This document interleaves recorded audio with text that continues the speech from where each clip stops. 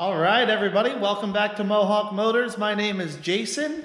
Making more progress down in the workshop this week, closing in on completion, and I've got some more stuff to show you. Let's get right to it, get to work, and get some stuff done. So I guess first thing I'm going to work on this week, I had a delivery today, and it is my teardown table.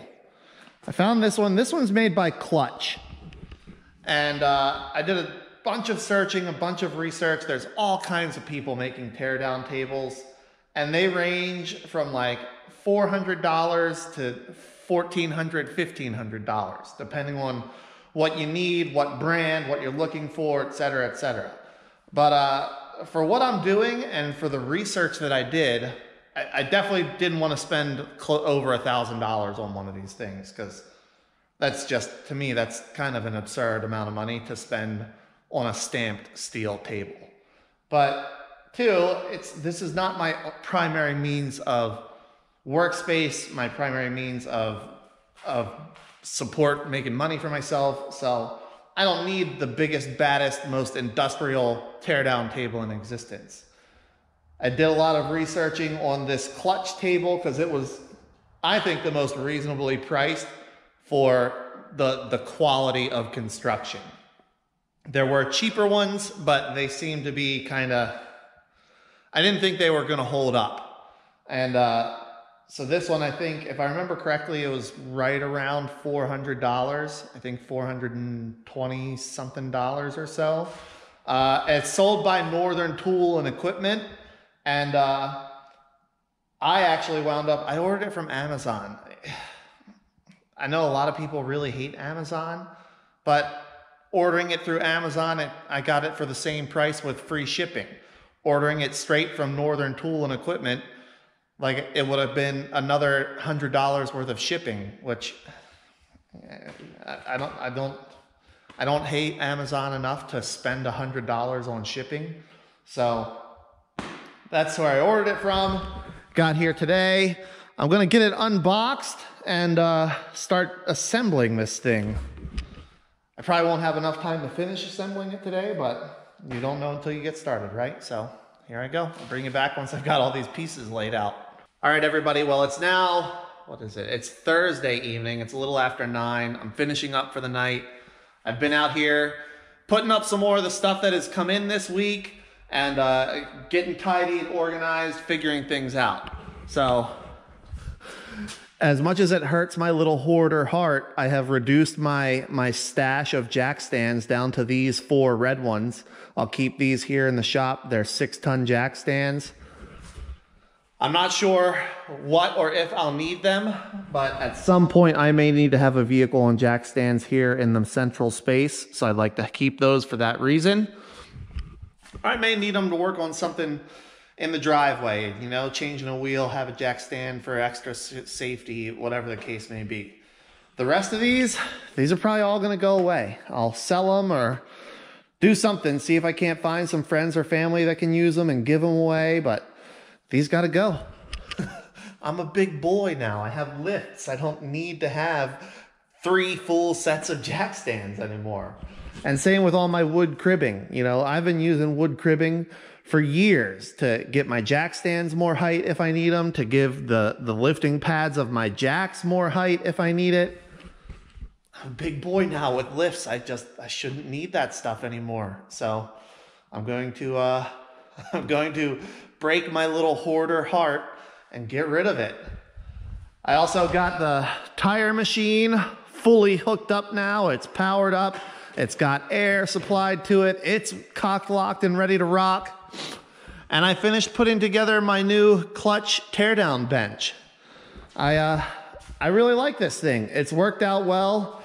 The shelf is the size that I had, by my math, would fit perfectly my 2 4L60 and 4L80 parts bins.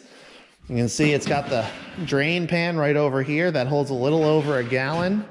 Nice thick top. I think the top is actually 1/8-inch plate. Drawer that I can keep all my transmission specific tools in. And this end is double thickness, so I believe it will be strong enough that I can drill 2 holes, mount my little tube piece for my transmission holding bracket,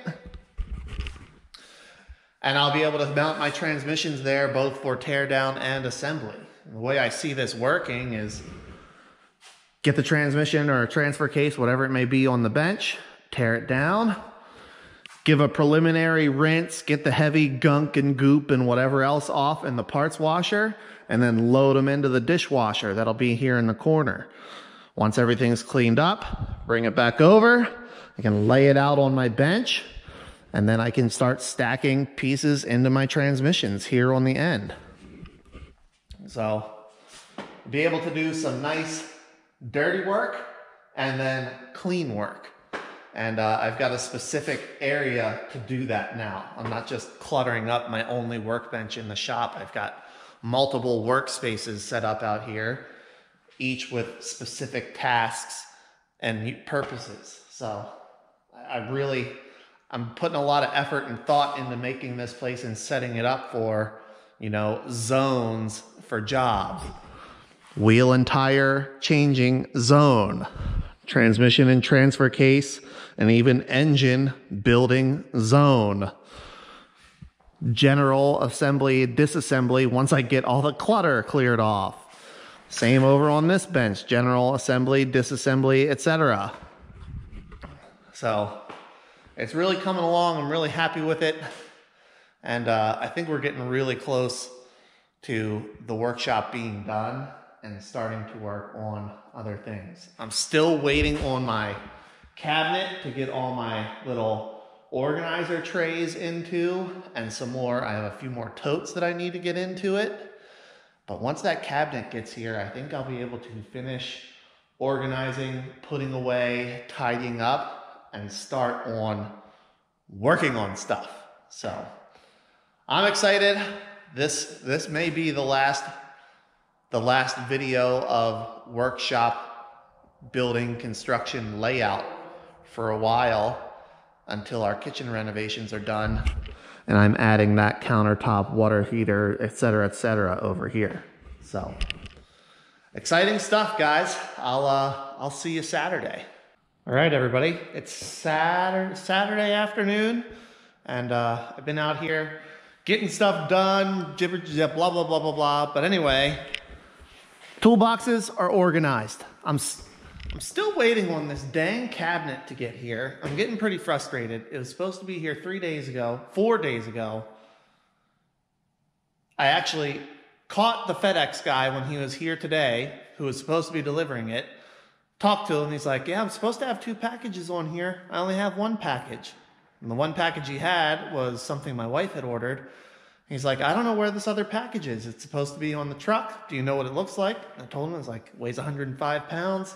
It's about this size by this size. And he goes, it's not here. We both looked. It's not on the truck.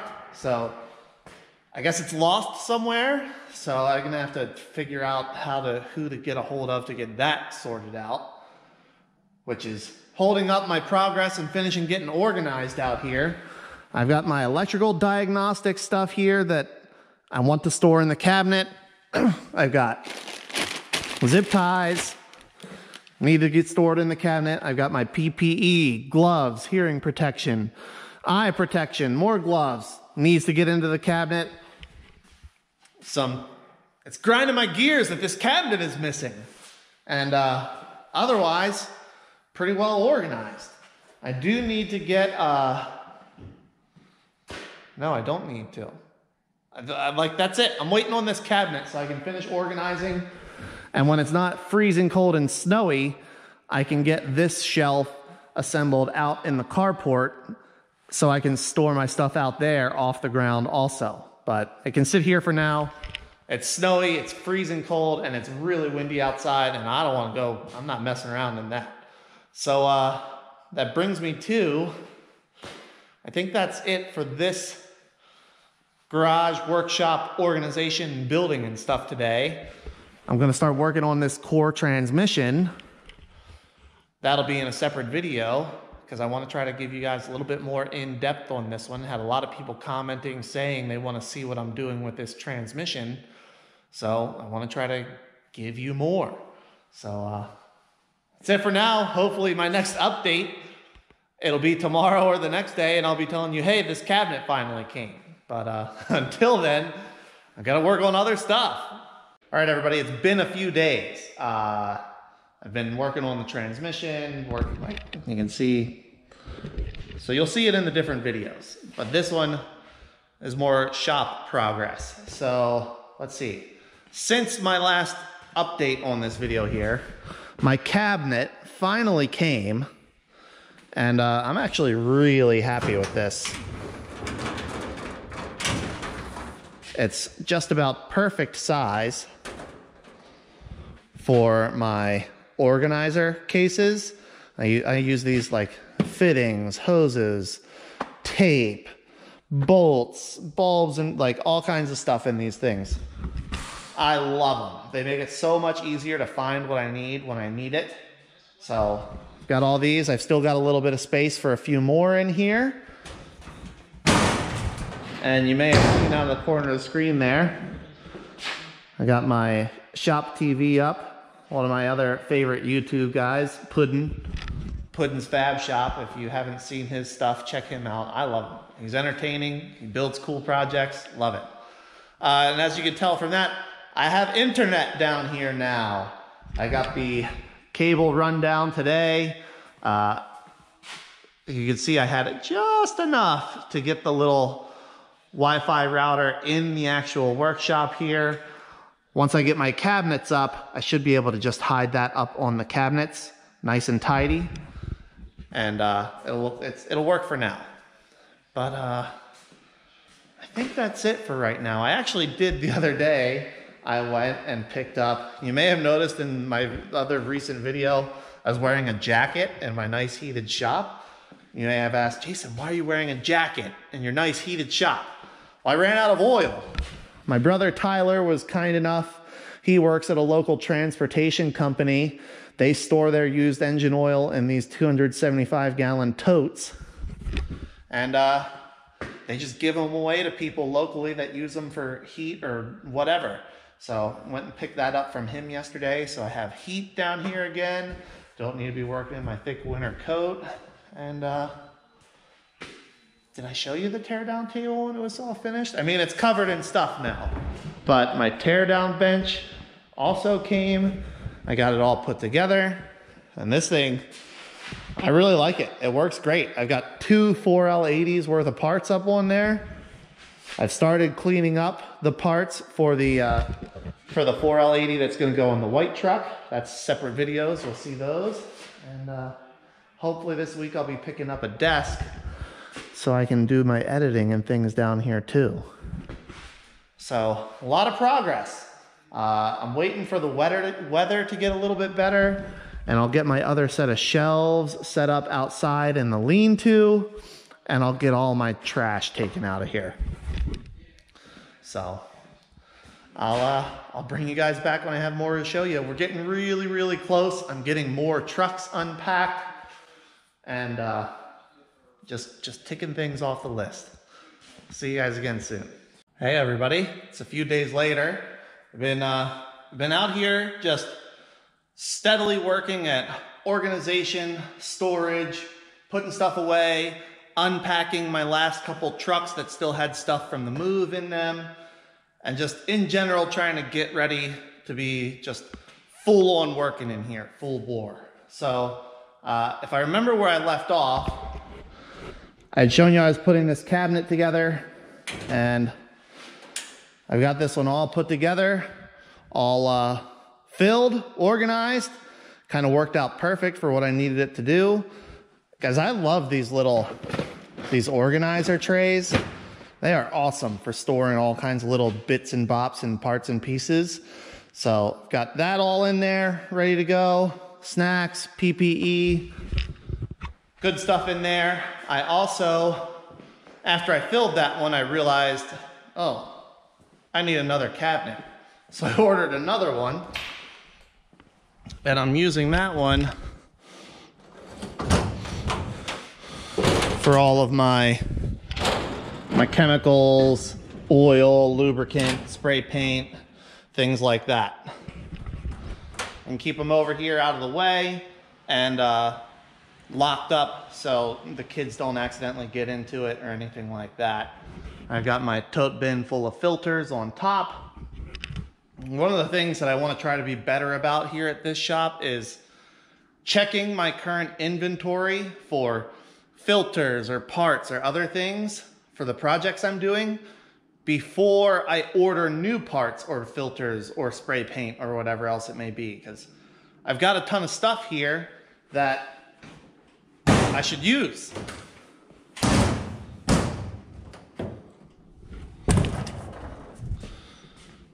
So you can see I'm getting all this stuff organized. I've been working on that. You've seen that before. And then another big update is out here. I've gotten more organized out here in the tractor parking slash lean-to area. I use these two sections of shelf to get all this stuff up. It was all spread out, like this whole area was full of stuff.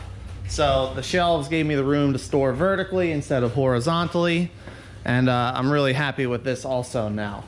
Generators, pressure washer, backpack blower, all this stuff that I don't use very often, but I do use. Now it's got a good home.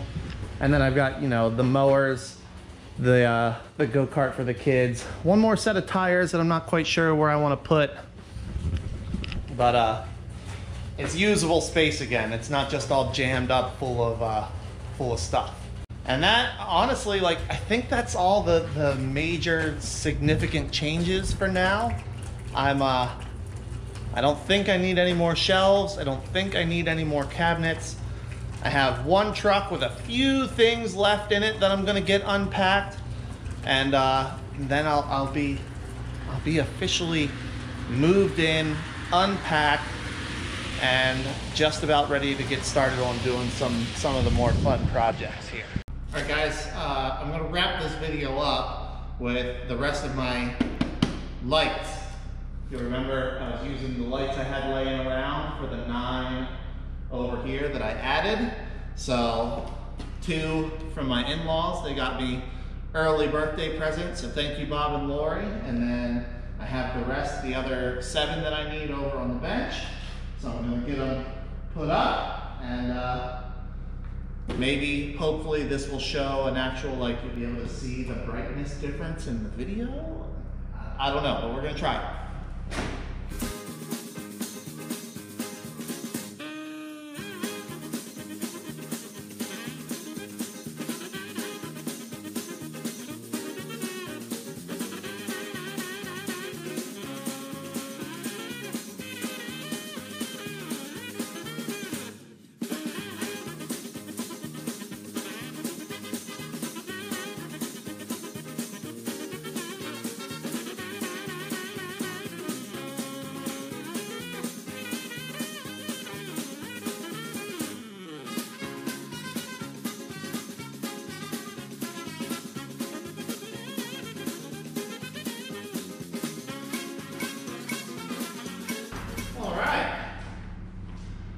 There we go. Is it brighter? I can't tell. I'm just seeing spots right now. But, woo! All my lights match. That's been tweaking me out a little bit. So, glad all that's up. I think that's the last shop update video for now, everybody. I don't plan on doing any more significant or notable work to the shop, no more furniture additions or anything like that until the kitchen remodel starts up at our house and I can bring those cabinets down here and get them installed. So that's it for now. I hope you've been enjoying this series. I appreciate all the comments and support and encouragement along the way, and looking forward to starting to share some real car, truck, performance modification content with you guys again. Thanks again for watching. Till the next video, take care.